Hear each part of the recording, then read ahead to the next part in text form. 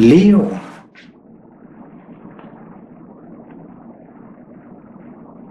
The hotspot will be in your love life, relationship affairs, dealing with children, and mentally very confused and disturbed.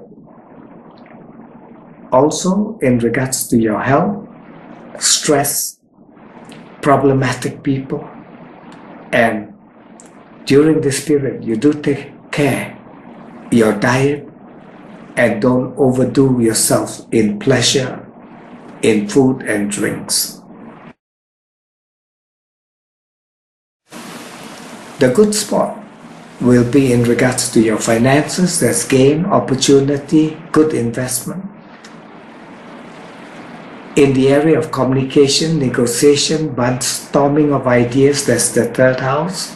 And the fourth house, regarding home matters, property development, visitors, and anything to do with adding comfort and luxury to your home.